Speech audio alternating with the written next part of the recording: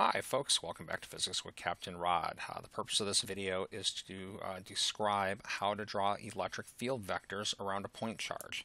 So here we have a point charge of mass Q, or I'm sorry, of charge Q here, and we're going to draw electric field vectors at various points here. So right now I'm going to put some dots here at various locations, and we're going to talk about how to draw electric field vectors at all these different points.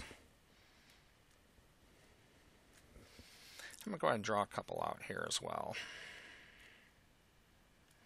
Now, right now these dots, these are just points in space. There's nothing special about them in any way, shape, or form. They're just points in space where I'm going to draw electric field vectors. So I'm going to start with this one.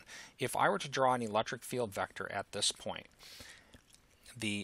remember, the electric field direction is defined as the force direction on a small positive test charge. So imagine putting a small positive charge at that point in space. These two charges would repel. The force direction on that animal is to the right, and therefore the electric field vector at this point in space would go to the right. Right. If I pick another point, like maybe down here, if I put a small positive test charge here, this animal will repel it. Therefore, the force direction is down, and therefore the electric field vector would go down. Now, you notice I drew this about the same length as this one. Well, that's because it's the same charge creating it, and the distance is basically the same. I had intended at least on it to be the same distance. So imagine these are all about approximate distance apart. So there's no reason for this electric field vector to change in magnitude. Now you notice that both these electric field vectors point away from this charge. Well, that's a natural consequence of how the electric field direction is defined. Anytime you put a small positive test charge close to a positive charge, there'll be a repulsive force. So I can actually go ahead and draw a bunch more electric field vectors. This one's going to be this way. This one's going to be this way. Every one of these is going to point away from our charge. So there's the electric field vectors at all those different locations. They would be roughly the same length because these points are all roughly, super roughly, I guess, but the same distance to the charge.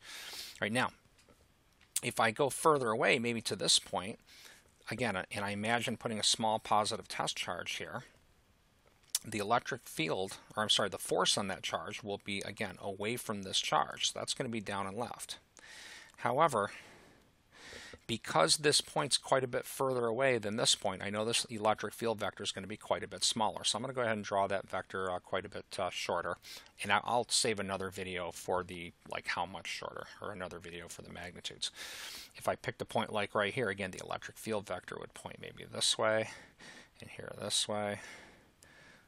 This one here would be this way. All these electric field vectors point directly away from this positive charge.